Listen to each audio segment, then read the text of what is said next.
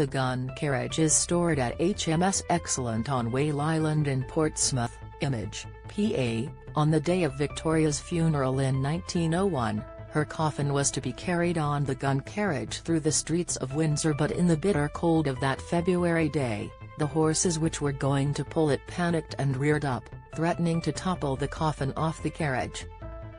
Captain Prince Louis of Battenberg, the future First Sea Lord of the Royal Navy, intervened and suggested to the new monarch, Edward VII, that the senior service should step in.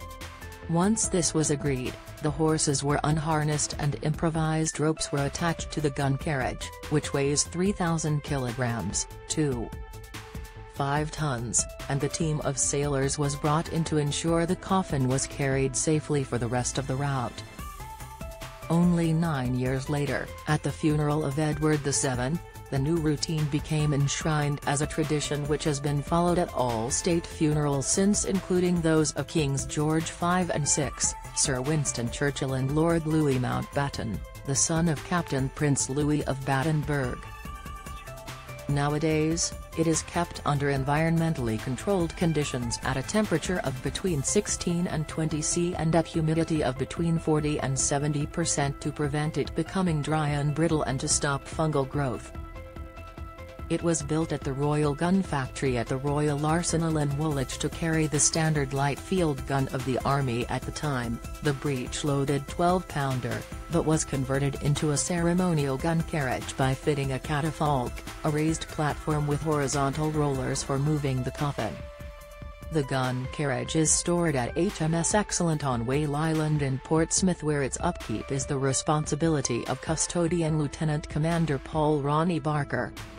He told the PA news agency, "The gun carriage lives in an environmentally controlled room in HMS Excellent, so we try to keep it at a constant temperature, and weekly I go in and turn the wheels a quarter turn to stop them from going egg-shaped with gravity, and lots of polishing.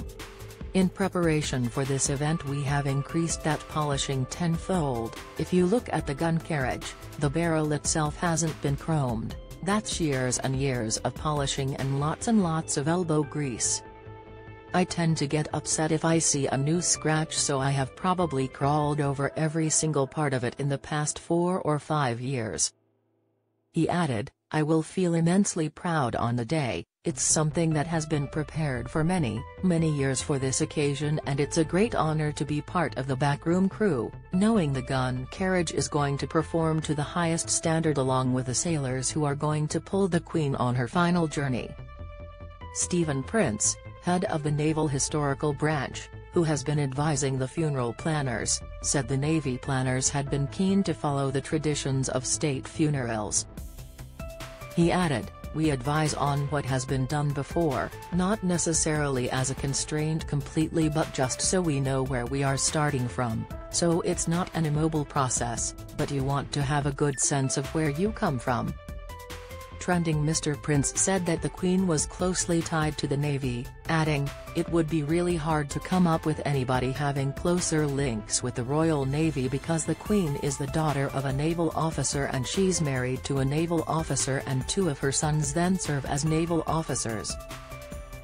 So quite apart from the inevitability of the monarchy, there is such a strong family connection."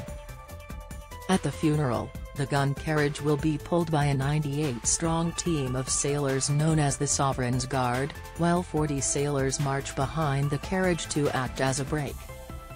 Maintenance is carried out on behalf of King's Troop Royal Horse Artillery based in Woolwich, with work on the wheel and coach carried out by Mike Rowland and Son Wheelwrights and coach builders from Colton, South Devon. The carriage was last fully overhauled and refurbished in 1985, with the next major overhaul anticipated to take place shortly after the funeral.